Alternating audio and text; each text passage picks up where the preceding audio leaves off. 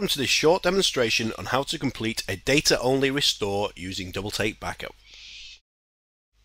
The first task is to determine the point in time that we wish to restore. Double-take backup provides a view point in time feature that allows us to view any version of the data to the nearest second. Simply choose the server image, select an available point in time from either hourly snapshots or specific point in time to the nearest second, then click Finish. The selected data is then instantly mounted and available in the path specified. Browse for the data using Windows Explorer.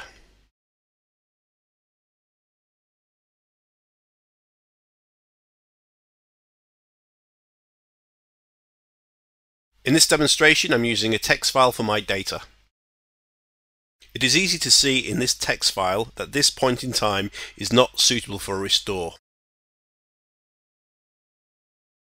It is very simple to repeat the view point in time process and select an earlier time. In this case, I'm going to select a time 2 minutes earlier to the previous attempt.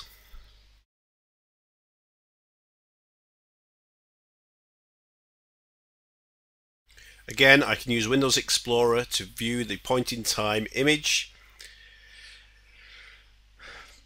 Browse for the same file in the same folder. This time we can see it is actually a valid version of the data before the corruption had occurred.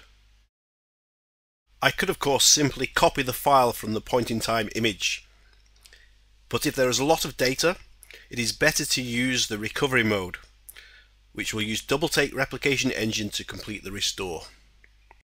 Select the recover data option, then select the backup repository server.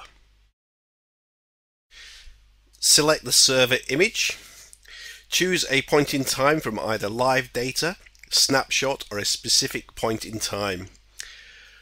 We already know the particular time we need to recover, so we'll specify that same time as discovered earlier. In this demonstration, we will recover the file back to the branch office server called Canberra server.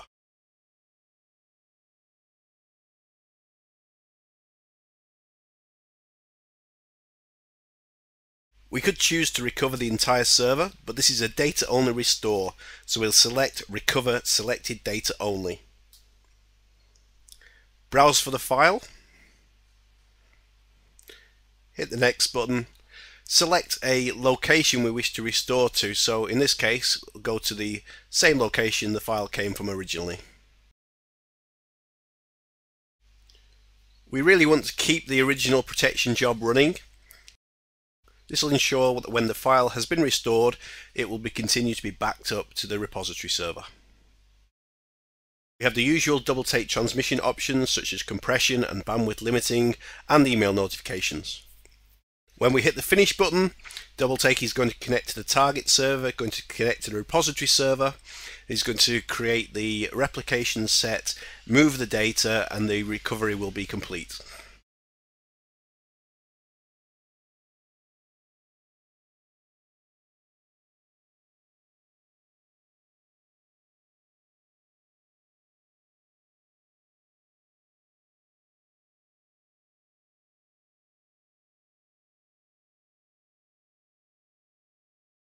Once the recovery is complete, we can use Windows Explorer to browse the original Canberra server to find the file that has been restored and verify that the corrupt data has actually been removed and we have restored to a version before the corruption occurred.